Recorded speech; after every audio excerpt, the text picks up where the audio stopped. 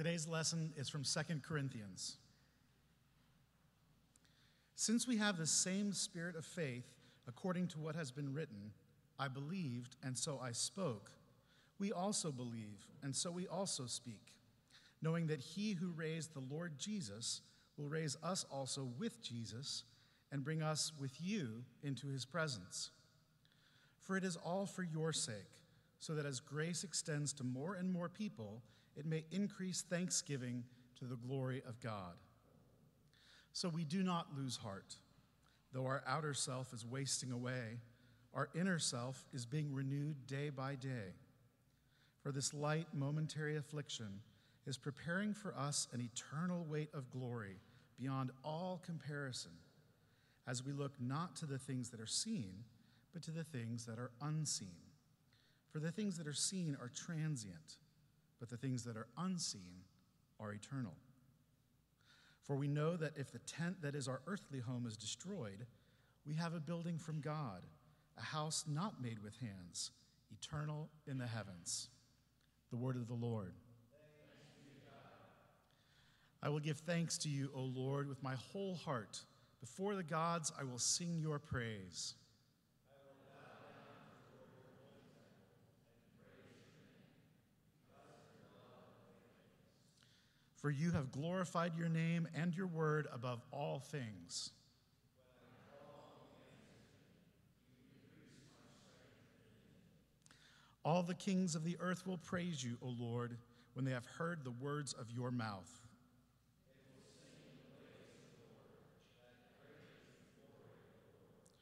Though the Lord be high, he cares for the lowly. He perceives the haughty from afar. Though I walk on the midst of struggle, you keep me safe. You stretch forth your hand against the fury of my enemies. Your right hand shall save me. The Lord will make good his purpose for me. O Lord, your love endures forever. Do not abandon the works of your hands. Glory to the Father, and to the Son, and to the Holy Spirit, as it was in the beginning, is now, and will be forever. Amen. Please stand for the reading of the gospel.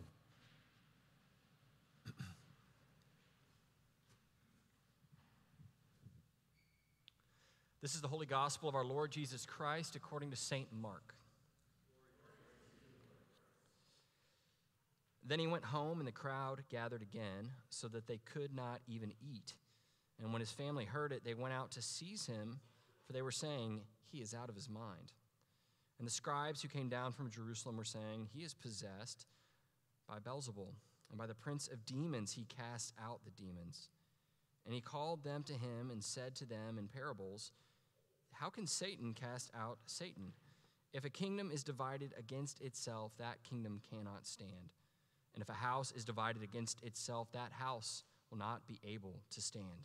The gospel of the Lord.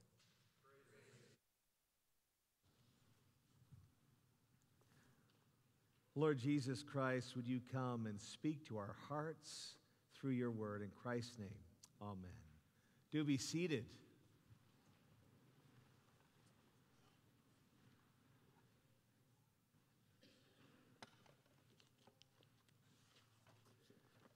We are in We're in the end of our fiscal year. And at the same time, at the very beginning of ordinary time. So the two kind of overlap, which is so helpful, so that we can take things that we, as a church, churches all around, like to focus on and view them through the lens of the teachings of Jesus and Scripture, and also through the normative pattern of the church. And this today, you're going to hear from me and from Bill, and we're going to be talking about the subject of time, not just time, but availability, which is probably the most costly thing we have today, isn't it? So children, in your activity bags, you will find one or two sheets of blank paper. And I would love for you to use that paper to draw or to write a story or something about what you're looking forward to doing this summer. I loved, who was it that drew the picture of sharks last week? That was awesome. I've put that up on my wall, so that's great. So yeah, feel free to draw about sharks, although if you swim with sharks, that may be dangerous. So let's turn to our passage. We're going to be looking very briefly at Psalm 138. So it's in your bulletin. Just pull it up there, and let's have a look. And I want to talk about availability in two sides. First is, this psalm is all about what happens when we make ourselves available to God. And why talk about being available to God? It's kind of a different way of addressing a relationship, isn't it? Because you could be in a relationship with someone and fill it with so many busy activities that you're not actually available. You're there, but there's no connection point. And I first heard this about 19 years ago. I was at a church meeting, smaller than this. There was about 20 of us in the basement of a church called Holy Trinity Brompton.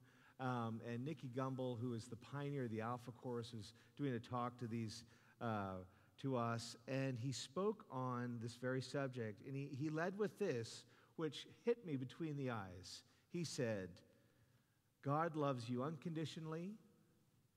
He loves you wholeheartedly, and he loves you continually. Think about that for a moment. God loves you unconditionally, no condition, no strings attached. He loves you wholeheartedly. Not only has he invested his whole heart into his relationship with you, he's completely available to you at all times and continually. So he gave this great talk. Then he finished, we got to chatting, he came up, and it was a time of prayer like we had a few weeks ago, and he said to me, David, do you believe that God approves of you? And I think my lack of response kind of conveyed the answer that was otherwise, that I didn't quite believe in that. I could understand that he loved me. I could understand that, other things, that his son had died for me, but that he approved of me. So I didn't really say anything. And he said this. He said, Dave, we all know that we all have things, and we know things about ourselves that can make it difficult to believe that God approves of us. But God wants you to know that he approves of you. And he wants you to know that he loves you unconditionally, wholeheartedly, and continually. And that's true tonight. That's true for you today. And our psalm speaks of that. And if you look down, Psalm 138 to Psalm 145 are the final collection of psalms attributed to David. And so the enemies that David speaks about here are not the bear and the lion that he killed as a shepherd boy. The enemies he speaks of here are not of Saul, who kind of lost his mind and kept trying to put a spear through him while he was leading worship. That's why there are no spears as props on the front. So Becky never has to worry about, dodging a spear in flight. The enemies here are much closer. We don't know it, but could he be thinking of his son Absalom, who led an insurrection to try to have his father killed and deposed from the throne, whose life was lost? Could he be thinking of his other son with an unpronounceable name who tried to usurp Solomon? Chris could give us the name if I asked him, but anyway, we'll just leave it at that. So the enemies that David is speaking about here are very personal. It's very up close. It's very difficult. And yet David is saying this. I mean, it's incredible, isn't it? I give you thanks, O Lord, in verse 1, with my whole heart. So he's responding to the way the Lord has made himself wholeheartedly available to David. David responds with a wholehearted response. And the first three verses give us really the theme of the psalm. It's about giving thanks because on the day I called out, you answered me. Thank you. The message says this. I love this. Thank you. Everything in me says thank you. Thank you for your love. Thank you for your faithfulness. Our culture is in a very interesting moment right now, which is promoting this message that says that love is God. And yet the scriptures tell us a slightly different version, which is that God is love. And we know perfect love has been made known to us in the flesh, in Jesus. God is loving and faithful in answering our prayers. And in verse 3, the psalm echoes, when I called, you answered me. You made me bold and stout-hearted, which makes me think of hobbits and the Lord of the Rings. And then in verse 4 to 6, we have this incredible description of who God is. It says, the Lord is high, and he looks on the lowly. So this very personal experience of God's help is now put in perspective. The God whom the singer is talking about is epic. He's universal. He's the Lord to whom all one day will bow down to. He's the one that even the kings of the earth, the modern day rulers, will give him thanks. And yet, he's not inaccessible. He comes to the lowly. He comes to the humble. And then verses 7 and 8 say this. In this life, we will face trouble. It'll be sickness. It'll be opposition. It'll be temptation. It'll be exhaustion, trials, and attacks. It's just going to come. And what's so encouraging here is that God in his love and faithfulness preserves us. Though I walk in the midst of trouble, you preserve my life. And the Lord will fulfill one of the great verses of the Old Testament, in my opinion, is this in verse 8. The Lord will fulfill his purpose for me. Your steadfast love, O Lord, endures forever. Do not forsake the work of your hands. So it says here, the Lord will fulfill his purpose for me. God in his love and faithfulness has a purpose for all of our lives, and he will fulfill that purpose. Human love can be fleeting, but your love, O Lord, endures forever. So that's great, isn't it? A song of an individual. That's how it was written. And then the people of Israel get it utterly wrong, and they get sent into exile to be taught once again what it means to be dependent on the living God. And all of a sudden, these songs that were of an individual towards the God become the songs of a community. So that this psalm would read, we give you thanks, O Lord, with our whole heart. Before the gods, we sing your praise. We bow down. There's a corporate nature that comes on. And so it conveys this message then that, I don't know, sometimes I get a feeling that if I pray really hard and I read a lot of the Bible, maybe if I memorize Scripture, then God will answer my prayers more quickly.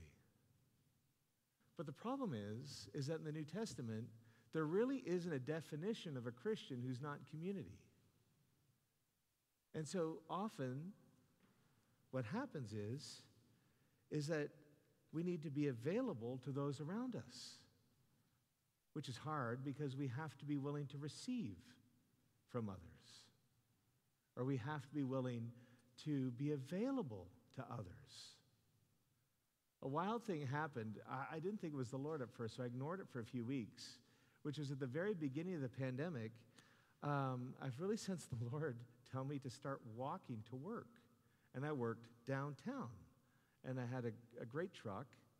But we had a friend, it's a long story eventually. So for a year, I took the DART downtown. I walked a mile, got on the train, walked another mile to All Saints. It was incredible in that it made me so much more available. I met people I would never have met. But I had to slow down. And my prayer became, Lord, help me move in an unhurried way through a busy day. Interesting, isn't it? And I learned so much from it. But this thing about being available to God is being willing to receive, first and foremost, his wholehearted, unconditional, continual love. And once we begin to receive his from him in that way, we then become able to be available to those around us.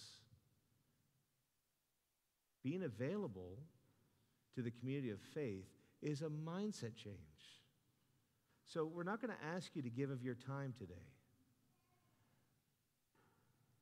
Because I think Jesus is inviting us into being something much greater.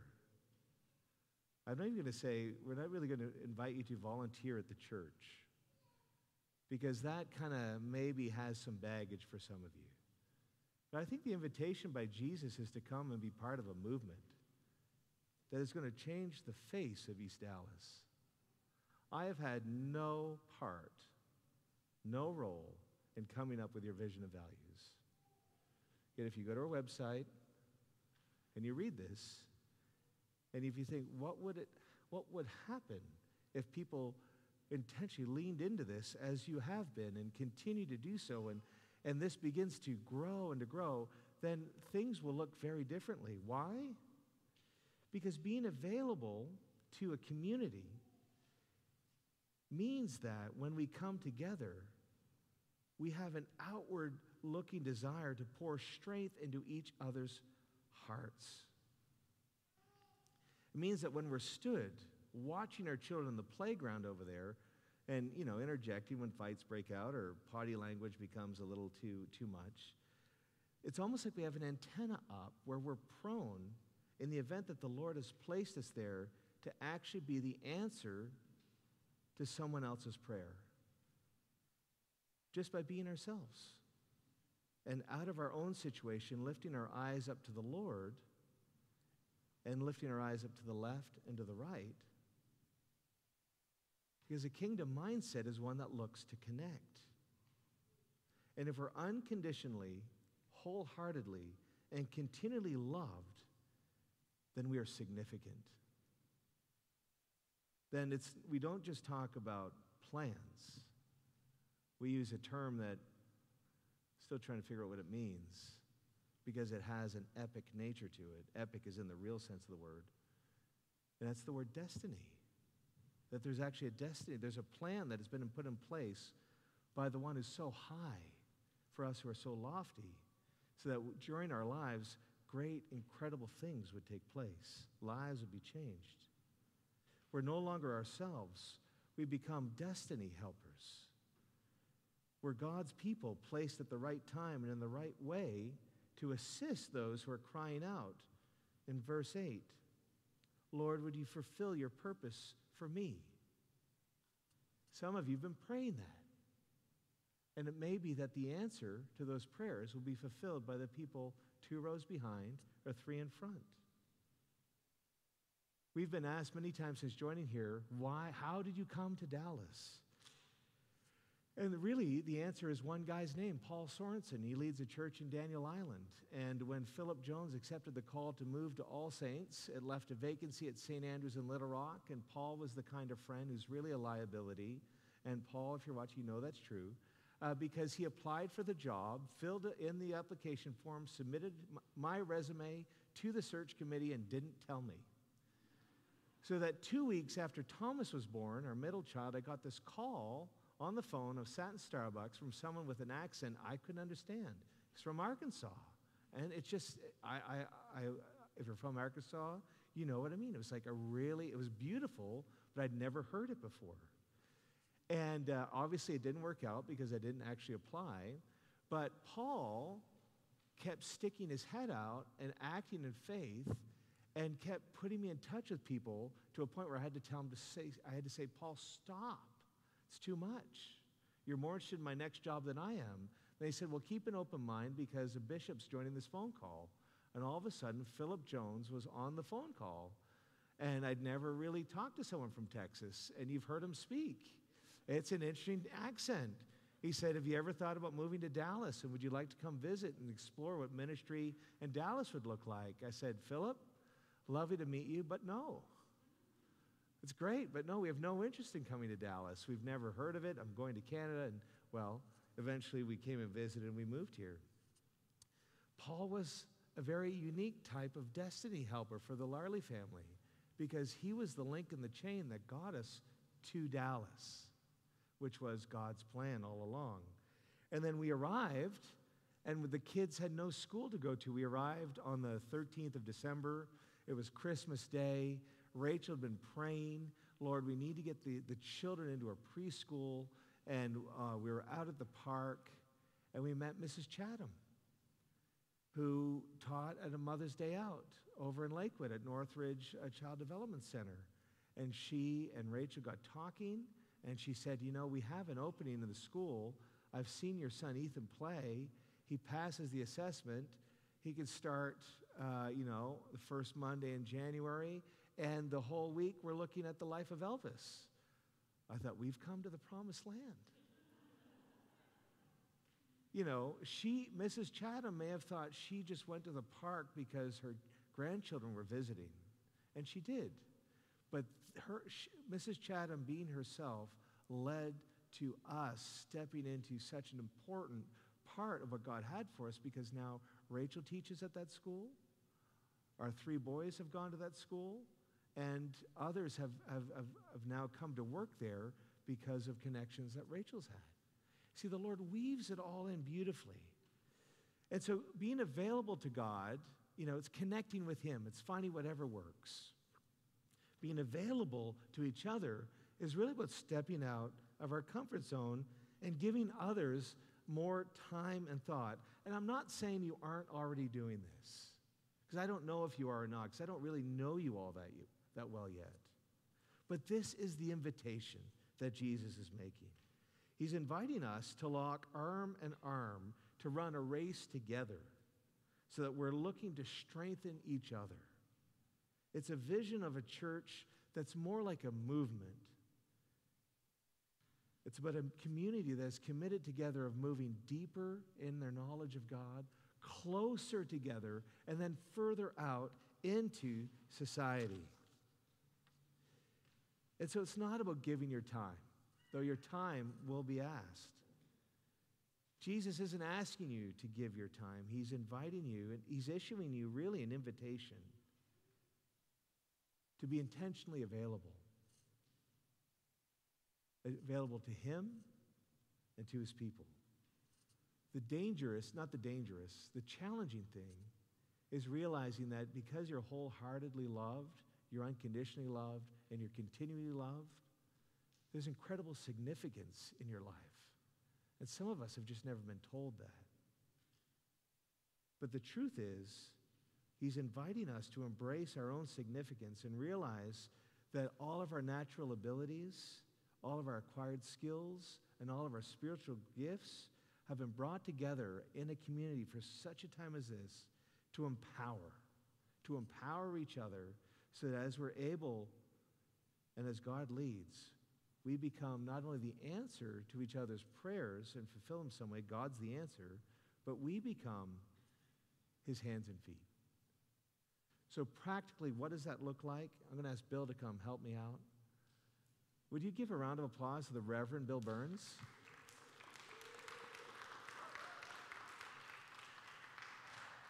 Bill, in front of everyone, I want to thank you for all that you do.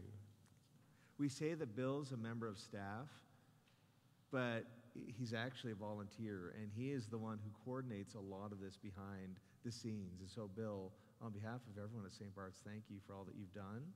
Thank you for all that you do. My pleasure.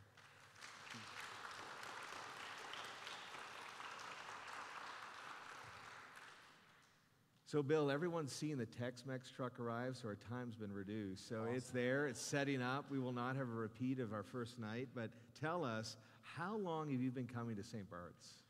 So I've actually been at St. Bart's since the very beginning, which I guess is 6 years ago. Is that right, Chris? It was just about a year after I had come to All Saints. So I've been here from the beginning, been excited about St. Bart's from the beginning, and love our vision and values, and very glad about that. Let me ask you, what are you thankful to God for about the church, about this community here at St. Bart's? So one of the things that I noticed really from the beginning, and this actually came up in our very first pastorates meeting all the way back at the beginning of the life of the church, which was, it was interesting to hear how many people in our pastorate had come from painful church experiences. And you may know that one of our values is that we value our church being a place of healing. And so many, I think, of us have had church experiences where we've been wounded, where we have felt hurt, where maybe even we feel alienated from God and from the love that Dave was talking about. And coming first to All Saints and then here to St. Bart's, I was struck the very first Sunday by that line in the prayer at the end of the service where we say, thank you for accepting us into your family, because that's exactly what it felt like. That this is a place where from priests, staff, each other, everyone feels like this is a place where you're welcome. We're glad you're here. This is not a place of judgment. This is a place where you can experience God's love. And that has been a powerful force of healing in my life, and I think in the lives of many other folks here too. Now, 9 to 5, Bill, what do you do? I work as a licensed professional counselor. Raise a hand if you're a counselor. We've got like 1,000 of them in the church. They're all on vacation right now. No, thank you. Yeah. Tell me, so you oversee a lot of the teams that are used on a Sunday. How many people does it take to pull off a liturgical service such as ours? So it's been interesting coming back from the pandemic, because as you can kind of sense, those of you who have been here for a while, we're ramping back up. And so you may think, well, there's just a few folks leading worship, someone reading the scripture passage, a few ushers. It actually, once we have everything going, it takes about 30 people on any given Sunday. And some of those things you see, but a lot of those things you don't see. People who set up the altar, people who work in the children's ministry. So many of you have children and get to see those folks. Again, if you're relatively new, you haven't seen our children's ministry in action, but we are ramping that back up and we'll be starting this summer. So for all those various ministries, on any given Sunday, including hopefully soon we'll have prayer teams in the back who'll be available to pray for folks during communion. There's about 30 people on any given Sunday who are part of making the service happen and making it be the experience that we all look forward to. And so what I love, just kind of the way you've made it, is what's great is when visitors come or people come and join us here at St. Bart's, so much has gone in to prepare a place for them to be able to just step in and encounter God. And so if somebody wanted to be a part of that, what would be the first step? It's a great question. And if I can just piggyback off of what you just said. Yeah. As a counselor, a lot of the times the metaphor I think about is my job is to create a space for someone to be able to come with everything that's going on in their lives, with all their hopes and dreams, all their hurts, all their questions, and just to create space for them. And that's exactly what we hope to do, is to create space for all of us to be able to worship together as a church family. If you're interested in helping out, there's lots of different ways you can do that. Our goal is never that it would be burdensome, that you would have the opportunity to serve maybe once a month or once every 2 months. And there's a lot of different teams. Some, again, are visible, some are behind the scenes. If you're interested, again, you don't have to make any commitments, but if you're interested and want to know more, there's actually a box on the back of the worship guide that says, I'm interested in serving at St. Bart's. You can just check that box. You're not making any kind of a commitment, but that will just essentially notify me that someone is interested, and I'll send you an email to tell you a little bit more about the various teams that we have and kind of what's already up and running now and how you can get involved if you're interested. Phil, thank you. My pleasure. Right. Way to make a point. That was great. Bill Burns, everyone. Thank you, Bill.